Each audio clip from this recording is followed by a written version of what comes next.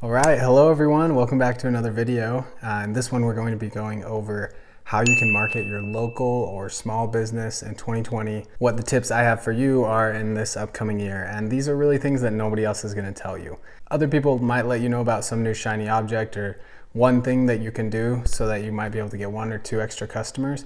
But these things are built on the long term and they're principles that don't really change. So I know that they can help you.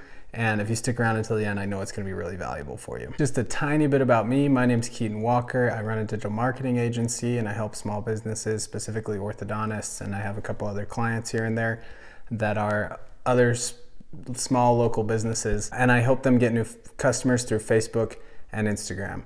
Here's some proof of what I do, different messages and conversations that have come through Facebook to our clients. So let me ask you a question. What would it be like if you could get 5, 10, 20 people who are interested in your service messaging you every single day? What difference would that make in your business in 2020? That's what I'm going to go over in this video, and I know you'll get a ton of value out of it. If you do, please leave a like on this channel and subscribe. I release a lot of awesome content that I know can help you grow your business in 2020.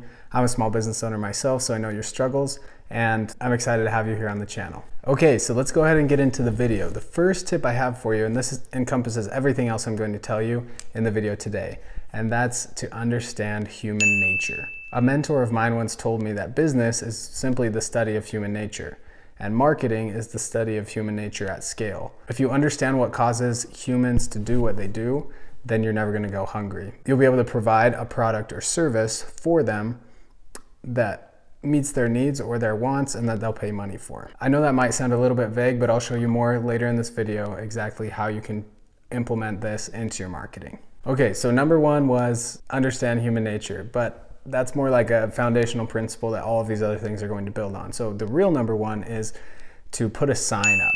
So if you're a local business, you have a brick and mortar location where people come to visit you, or maybe you're a real estate agent or some sort of agent where people locally in the area might trust you, but especially if you're a brick and mortar business, what you should do is have a sign on a major road so that people can see you. I'm not talking about a billboard that you have to pay $5,000 a month for. I'm just talking about a business sign out in front of your location. More than anything else, this is what's going to boost sales in your local area and boost awareness. Everybody's going to know about you simply because of that sign. So if you don't have a sign up already, invest the money into getting a sign. It really, really helps. In my experience in working with the companies that I have, no amount of crazy digital marketing can beat in the long term just a sign up in your local area.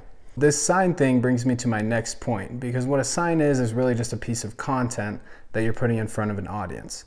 And depending on what your product is, that audience resonates with that sign, and then they become customers, or they become a lead, and then years or months down the road they become a customer, right? And at the end of the day, that's all that marketing is. You just need more content in front of more of the right people. So what a sign does, because you're a local business, it puts it in front of the right people, who are the people in your local area. So the second tip I'm going to give you is to understand content and audience. When you understand that all you need to do is put the right content in front of the right audience, your marketing becomes a lot more simple. You can understand which platforms to market on and which content you need to put in front of them. So for example, let's say that you run a local sewing company and you know that the majority of your customers are moms between the ages of 25 and 55 that are too busy to do their own sewing. First of all, that tells you where you should be advertising. You should be on Facebook and Instagram, and also have a local sign up in your area, because moms between those ages are on Facebook and Instagram.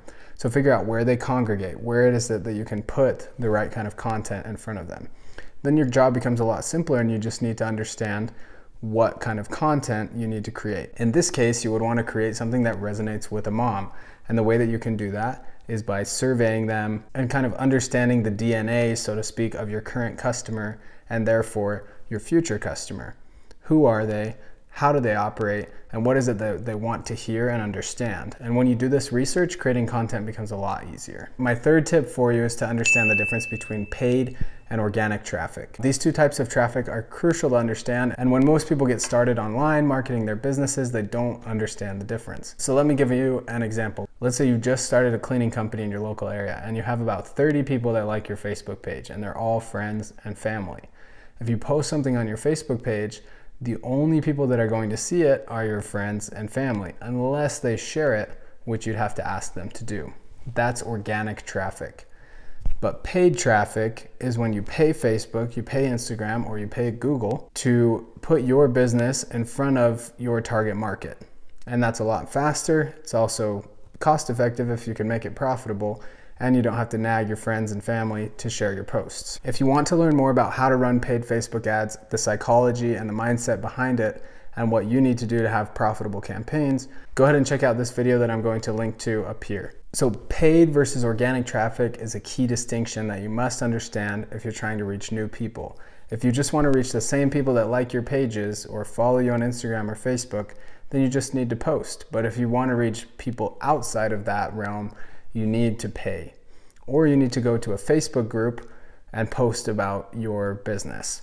In my experience, Facebook groups are an awesome way to market your business, but you need to find the right one that has a healthy culture of people participating in the group, talking to one another, contains the people in your target market, as well as allowing you to post something about your business in there. Facebook groups are a great way to get started, just posting about your business and getting some exposure, but they're not as reliable in the long run as just running your own paid ads. The fourth thing you need to understand is the marketing funnel. This is a basic marketing concept that most of you have probably heard about before. The marketing funnel refers to the idea that marketing is a lot like putting something down a funnel.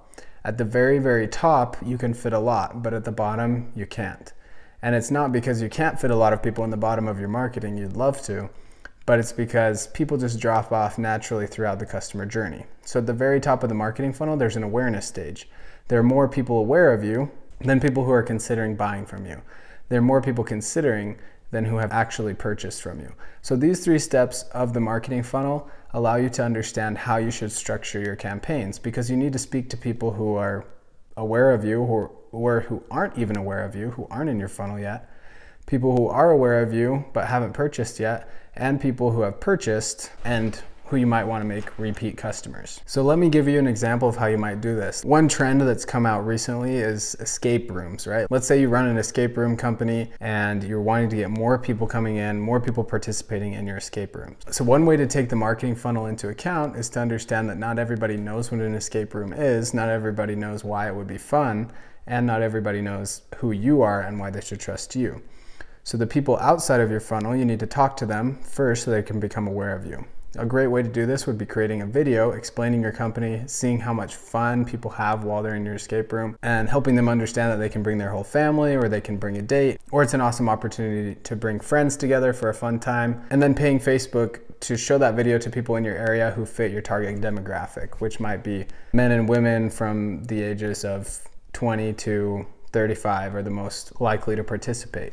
If you can get that to show up on their Facebook and Instagram feed, then they'll become aware of you and start to trust you. And when you try to sell them something later, or they see you again, they'll be more likely to purchase. Another example, if you don't have any kind of brick and mortar location that people are coming into, is to create free value online so that people can engage with your brand, understand who you are, and start to know, like, and trust you. When people find your free guide or your free video and you put it in front of them in the right way, maybe through a Facebook group or by posting it on YouTube like I am, you can follow up with them down the line by asking for their email or their phone and start a conversation with them so that they become the customer that you ultimately want. I can't stress this enough, creating a proper marketing funnel and understanding that there's a customer journey that a lot of people need to warm up, and that you need to understand the human condition. They don't trust you yet.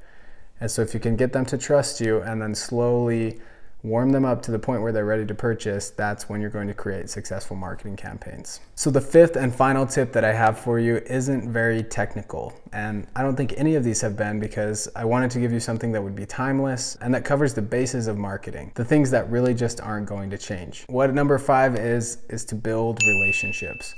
I have conducted sort of an informal survey with business owners all over the country, asking them what their biggest marketing headache is. I'd like to read you this survey response. She said, "From my past office position, I was not only a treatment coordinator, but marketing fell on me as well. I handled budgeting and monthly marketing efforts, not only within the dental community, but also local schools and events. We found that no matter how much money was put into each office, the most valuable turnaround was building relationships." This is a crucial point that almost nobody talks about when it comes to marketing or creating a successful business. Think of growing your business kind of like the merry-go-round at the park where you grew up. at first when you start pushing the big metal circle, it goes slowly. And then you start going a little bit faster, and then a little bit faster, and then a little bit faster until you can jump on yourself and have fun while the merry-go-round keeps turning. This is a concept that comes from an awesome book called Good to Great by Jim Collins. Totally recommend this book, by the way. He refers to the merry-go-round as the flywheel. And when you start pushing it, it's very, very slow. Turn by turn by turn, your marketing, your business, your systems start to develop. And what a lot of people do is when they don't see an immediate return on investment, then they start going another way. They turn the flywheel a different way. And then they do it another way. And then they do it another way. And they wonder why they never make progress. And it's simply because they didn't go long enough in a single direction. And when you build relationships, this is what you create. You create a self-sustaining business that will pay dividends years and years down the line. If I were you, I really would not waste your time on local marketing events. I think they're usually too expensive and you'll never really see a good return on investment from it in terms of money. So to illustrate this point, I'll give a classic example. A lot of my clients are asked by local schools to sponsor t-shirts or some sort of fundraising event. And for that sponsorship, they get their logo on the back of a t-shirt. That's great. The logo on the back of the t-shirt is going to allow other people to see your brand more, they'll recognize you, and business will go up. But I would encourage you, instead of focusing on getting the biggest logo on the t-shirt, I would encourage you to make the best connection with the person at that school, because most likely they're the PTA president or they have influence in another way, and they'll start referring friends to you. So there's a million different ways to do this, but at the end of the day, this is something I can't really coach you on personally because I don't live where you live. And I don't understand the market the way that you understand it. And I don't understand who has connections, and you do. So if you can take those people that have connections, engage with them in a genuine way just because you care about them, and don't expect anything in return. Just let them know that you're a good person, that you run a reputable business. I promise you that those relationships, those conversations, all of that is going to turn into increased revenue down the line. It's just simply the way it works. So there you have it. Those are my 5 tips for marketing in 2020 and in 2021 and in 2022. These things really aren't going to change in the next few years, and some of them aren't going to change ever. So make sure that you understand the base principles before you go chasing shiny objects and get yourself in debt or lose a lot of money in marketing. I would love to hear your thoughts on this video, something that you've seen be effective for your business. Please comment down below. Also, please leave a like if you enjoyed this video and if you got value out of it. It really helps support the channel and helps this get to more local business owners who need this kind of advice. So with that said, I'll see you next time. Make sure you check out these videos about Facebook ads and other ways that you can learn how to market your business in 2020. I'll catch you next time.